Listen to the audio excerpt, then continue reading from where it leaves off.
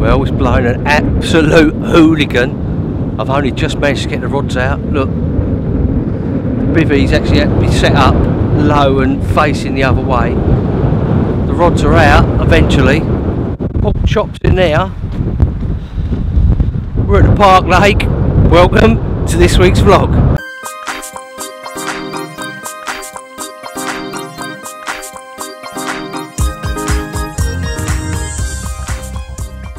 If it's the first time you've come across my channel and you like this type of videos and you want to see more of this type of videos, then you may want to think about hitting the subscribe button. Don't forget to hit that bell notification icon and you'll never miss a video or an upload again.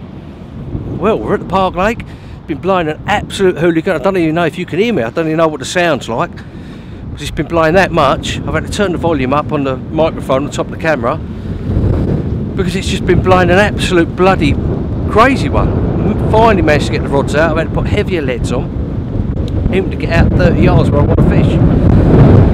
We've got about half an hour before dark. Probably the sound you're hearing now is probably as windy can be. So I'm trying to point the microphone towards me and the camera. And it's mild, but it's going to get cold in the next couple of days. We've got 48 hours. And we're going to be having a look at a little heater from China that I've sourced. Well, I didn't source it, someone else told me about it, so I ordered one up and got one for your stove. And we're going to be having a little closer look, because I know I promised it the last couple of vlogs, we just haven't got to do it, of my little combi rig. I'm actually going to do a sole video on that combi rig at some point, hopefully this session actually, and I'll put a link up there if I've done it. But yeah, we're rocking and rolling, good to be down. We've had a real mild 3 or 4 days. Be interesting to see what the water temperature is. I reckon it's about 6 degrees, so more than warm enough to get a bite. And we're going to chill out because it's not going to be as windy now. I mean, it was 50 mile an hour gusts earlier on. You should have seen it. I took a little bit of footage on my phone camera to show you, and it was proper white waves coming up and over. I just had to sit here with the old fluffy creature and see, you know, wait for it to subside a bit before we even got attempted to get that up facing away. And it's so low, and he's in there, he was freezing his nuts off. So there we're at, that's what's happening, that's what we're at. I'm going to watch the sunset. Managed to get the rods out a little while ago. Even in that wind, took me about 4 or 5 casts to get it on the spot that I really wanted to fish for all 3 rods.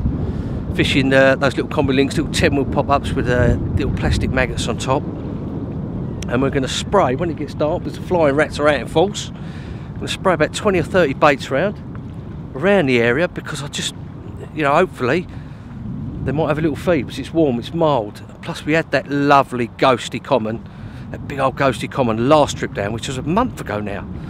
A bloody month ago. That's crazy, isn't it? We've got loads planned for this year. We're going up north again to the Peterborough Lake. We'll be doing the summer on there. The Alien Lake, we'll be doing a bit on there as well. And of course the Park Lake as well. We'll be doing a bit on here on the spring. It's looking good now. Now it's calmed down. I was going to come yesterday, but it was proper blowing 50 mile an hour winds, 60 mile winds all day. So it's just, there's no point. Now, to me, you've got a bit of cold weather coming up. You've got 1 degree at night for the next 2 nights. Not tonight, but tomorrow and the night after. It's been warm for 4 or 5 days. I've had a big blow up for a couple of days. Now's the time, to me, just after the blow up is when I expect a fish to come out. There's 1, 2, there's 3 other guys on the lake for a couple of nights. But hopefully something's going to make an appearance. I just got a feeling there's still around this area.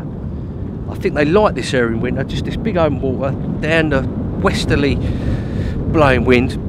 The pressure, the air pressure is under 1,000, 994, 993 I've seen. Rising a little bit tomorrow, a little bit of rain tonight, about 11, 12 o'clock, but bloody hell.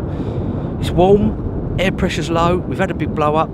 We've got a cold snap coming, so to me they're ideal conditions in the winter for when you're going to get a bite. Couldn't get the pod down now. Oh, look, there's the pod, all dismantled on the floor. I've had to put a long bank stick in down there just to be able to get the rods in. So if you can see that, can you see that? Can you see the rods? Where are the rods? Yeah, should be able to see that down there. There they are, down there somewhere, down there. Yeah, and have the rods up with points up, which is not what I want to do really, because I want to have the bobbins on the floor and fish slack lines, but I've had to tighten them up a bit because of the wind and because I can't get the pod, the low profile pod down there. So, you know, needs must, you have to adapt to your surroundings, don't you? So yeah, so I look forward to showing you the heater, look forward to talking about the little combi rig. I'm going to get settled in, I'm going to move this brolly round now, put the front on and get sorted properly for the night. Now that wind's subside, I'm going to get him sorted, going to get some dinner on. I think we got steak, a nice bit of steak, and steamed or boiled, well, boiled vegetables tonight. Of course, we're on the old obligatory New Year's Day diet as well, so we're going to try and lose a stone. So that would be good to, if I do that, lose a stone. I'm just getting too pork chop, you know, just getting too fat as a fat sod, and it's no good. The older you get, the fatter you get, and it's not good. So I'm going to try and lose a stone between now and next Christmas. So we shall see. Just eat a little bit more sensibly. Right, I'm going to crack on. That's where we're at, and we're going to see what happens. Crack on and see if we can catch one over the next 48 hours. Catch you soon.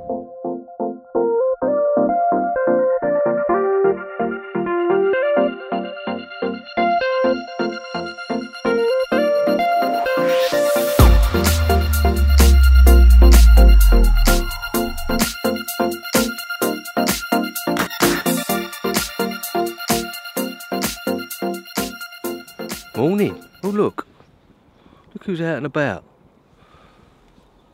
Who's out and about? Not for long, look. He's actually out. Bless him, look. Having a little sniff around. Well, it's first thing in the morning. God, that was windy last night. That was proper windy. Look how much of a difference it is. From that to this. From that to this. It's crazy, wasn't it? I couldn't even get the brolly in the position that I wanted to till about 9 o'clock at night. I had to have it set up down there with the back of the brolly facing the wind because it was that vicious. It really was absolutely crazy. Oh my God, look, what's he doing in there? Look. Look. He's found a bone. He's found his bone and he wants to go and put it somewhere. I think he might have just burnt himself on the cooker. I can smell burning air. I think he might have burnt himself as he went past. I smell his burning carp dog air. Bless him, eh? He's out, he's active. Look at him go, look. Oh no, he's eating something off the floor now. Right, where were we? Yes. We managed to get ourselves all sorted in the end. Look, it's cold this morning. A little bit of a frost, not too much, just a light frost. But it's looking beautiful. Looking absolutely beautiful out there. Had a really good night's sleep in the end, for a change. No liners, no nothing, only the bloody from the wind. That was about it. Not seeing anything, didn't expect to see anything with all that wind and everything. I just want to get settled, all out for today. I actually have to put on a 3-ounce sledge just to get 40 yards. It was that strong. I was out there in my chesties casting out and it took me about half an hour to get on, which I thought was on the spot anyway. But it was a little bit nippy last night in the end. But we was using that Chinese heater that I was talking about. Yeah, look, here it is. There's the Chinese heater. It goes on there. Now that goes on top. You put your gas cooker on. That fits on top. Well, perches on top nicely, and you're having a low heat, and with the metal bit sort of grating inside, it retains the heat. Gives you a little bit of more warmth on a low gas bottle. It comes with one of these, like a little, well, just a little bit of metal really, so you can lift it off. How good is it really, honestly? It's okay. I wouldn't say it's magically, God, that's a brilliant bit of kit. I think, realistically, even if you just had the cooker on low, you're going to get that bit of heat anyway. Hang on, look at him, look. Mate, he's having a good smell at everything, can he? Look at him. He smelt something out here. We might have had a foxy or something, look. Look at him, look, he might be a rat. Might be a rat, look. He's looking, mate, he's on the trail, isn't he? He's on the trail of something. God, he makes me die, he does nothing. I haven't even seen him all night. And then he's like active, he's like a bloodhound. Look at him sniffing the floor, looking for something. He's found something, hasn't he? He'll be on something in a minute. You'll see something run past in a minute. You'll see a rat or a hedgehog or something, or a ferret or something and run past, and he'd be on it. But yeah, it's talking about the cooker. Yeah, does it make any difference? Like I said, I think just having a low heat on the gas, on the normal cooker, probably do just as well. The thing I don't like about it is that you can't. It's not fixed onto anything, so it's just sort of perched on. Oh, he's going to burn himself on that bloody cooker. He's eating things now. He's found something. He's eating things. But yeah, it's just perches on top of you, so it's a little bit unstable, a little bit dangerous, if I'm honest. You could just knock it over, and when it's so hot, that metal, that could burn your ground sheet, that could burn anything. You could knock it over. I mean, it just seems a bit of a nightmare, really, waiting to happen. So I won't be using that again, but I'll put a link down there so if you can see it. I think it's about 11 quid from China. It took about a month to get here. It's okay, but I think it could be a little bit dangerous. If you can knock it over, if you're a bit clumsy like me, you can knock it over, so it might be a bit of a nightmare. Right, so what we're going to do is, the plan of action today is actually, it don't feel that cold, but now I've got my big jacket on, I've got my hat on, my black chicken bobble hat on, so I'm warm as toast. I'm going to see what happens for about 3 or 4 hours, but it's only just gone 8 o'clock, it's just got first light. I've been up for about an hour watching. It's always worth watching, especially when it's flat calm, so you can see if anything moves anywhere. So the plan is, I'm going to see a few cups of tea, cups of coffee I had this morning, and we're going to see what happens for the day to about midday. Then I'm going to go and have a walk around the snags, walk around a few different places. Then I'm going to reel in, show you my rigs, show you those little combi rigs that I said I was going to explain to you in a little bit more detail. We're going to get back out for the night. Nice bit of we got a lovely bit of dinner tonight, steak and vegetables, because we're on a diet, no carbs. And that's what the plan of action is going to be for today. Watch, just keep watching, and go and have a look, see if we can find them, maybe have a move, don't know yet. I think I'm in the right area, you never know. What is the water temperature? It's saying, just look at it now, 5.5, which is low. That is low, so, you know, we're up against it. We really are up against it, that's for certain. Look, he's still out, look, he's out again. Look at him, look, got his bone now. He's snipping around still. Oh, that's it, I think we're done. I think he's going to be back in now. No, he's having, what's he doing in there? Wait, get out of there. He's trying to eat all my food and everything. He's out of control, isn't he? He don't do nothing, and then he's like, he's all over the swim. He's all over the place. Look. Yeah, so that's the plan of action. I'm going to keep watching, keep seeing. See if we can find the fish today. If they're in a snag or something, we'll move as close as possible and get them out there. But yeah, that's the way it is. Catch you soon, guys.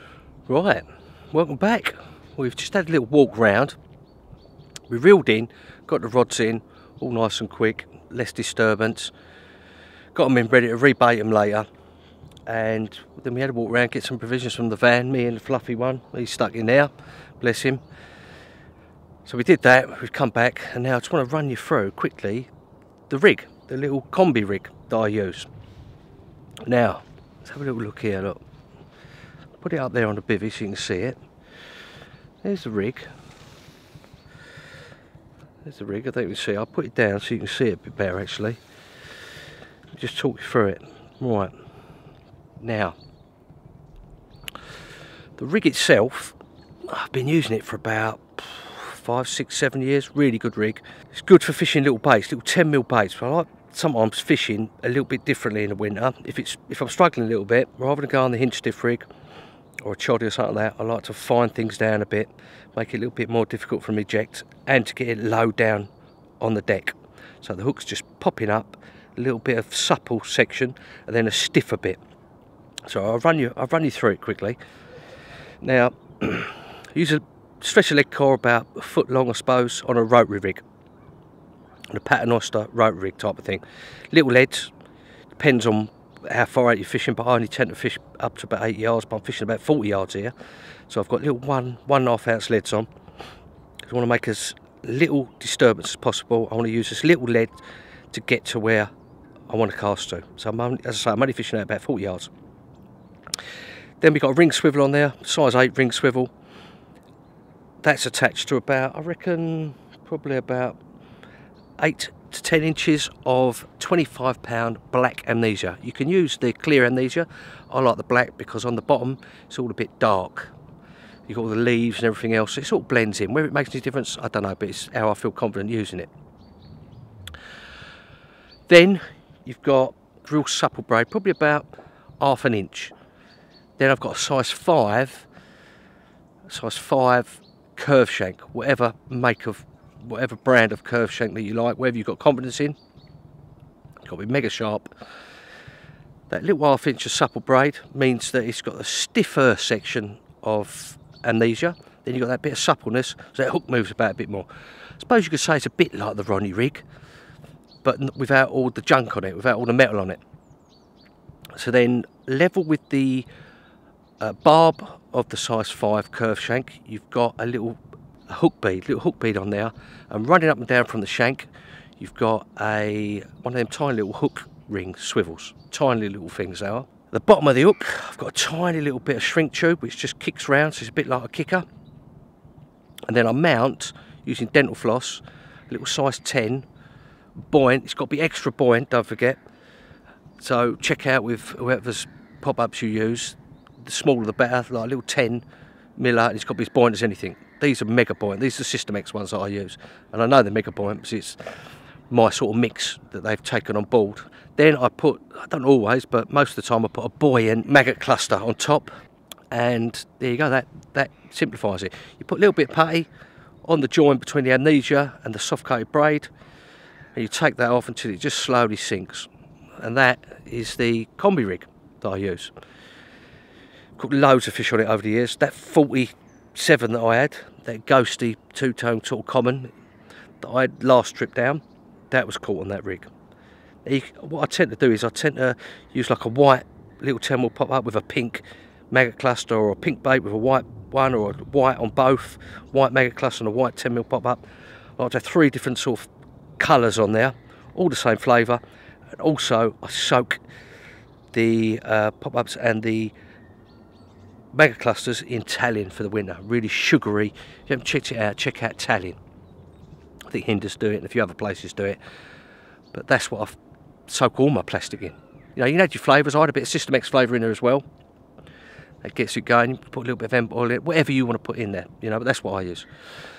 And that completes the rig really. You know, it's nice because if you're fishing the silt, which I tend to fish the harder bits of silt in the winter rather than the hard sort of gravel areas. I like the silt, that's where there's any food that's left is. And the pattern oyster rig, it just, you know, if it sinks in a little bit with the light leads, then that lays out flat, lays out lovely and flat. And where you've got a little bit of, it's sort of semi-stiff, supple with the amnesia, that lays over any debris if there is any. And then what happens is that sort of claw, that size 5 curve shank just sits down, and that pop-up sits above it, and it moves up and down the shank, the hook bait. So if a fish picks it up, stiffness of the amnesia and then the suppleness of the braid goes in its mouth, hook takes hold, and they're blowing, if they do, they're blowing that little pop-up with the maggot cluster on down the shank. It puts it in even more. I've had some very good success on it. So there you go, that's the combi rig that I use. I thought I'd just show you that quickly, give you a little talk through while I use it, and you know, the sort of component and makeup of it. So we're going to get those out. Let's have a look at the water temperature, what it's doing.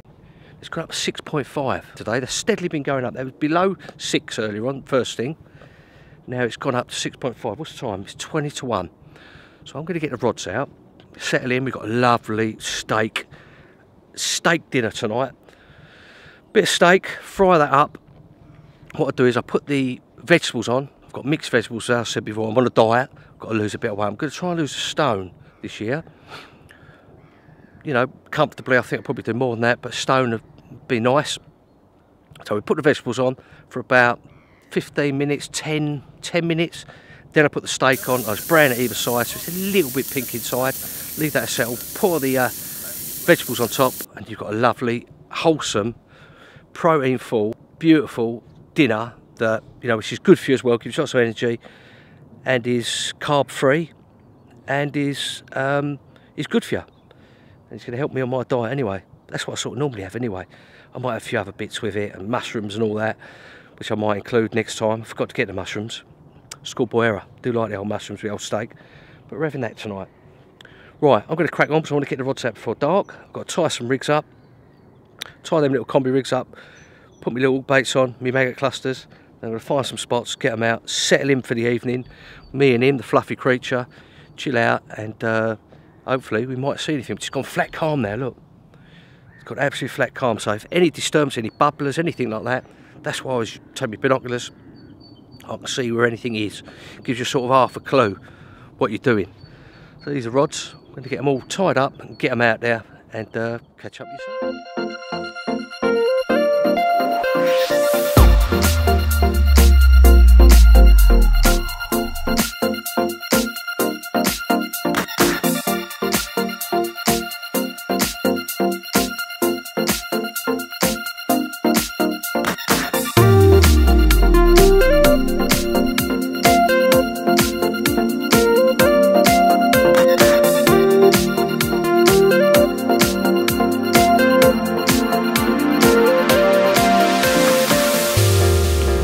Well, welcome back.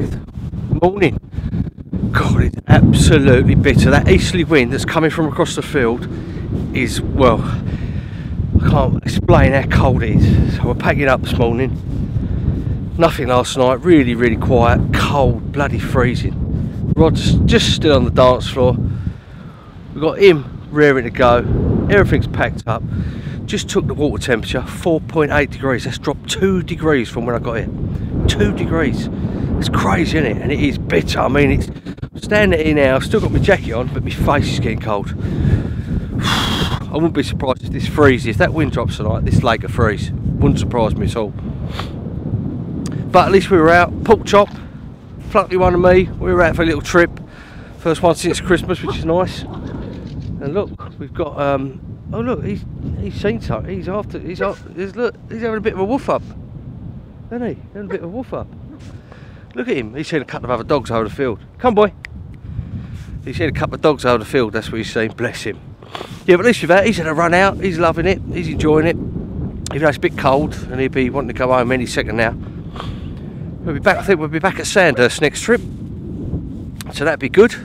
Whether we'll catch anything, I don't know. But it is that time of year. Beginning of January, it can be really bitterly cold, and most lakes will be frozen. They've already frozen once or twice, so you never know, do you? Right, I'm going to crack on because he's jumping around like a crazy thing over there, barking at the other dogs. I'm going to reel the rods in, take one last look. It does look nice out there, it's just a bit too cold. Right, don't forget guys, if you haven't subscribed, you like this type of videos, you may want to think about hitting the subscribe button. Don't forget to hit that bell notification, and you'll never miss another video. Right guys, see you for the next video.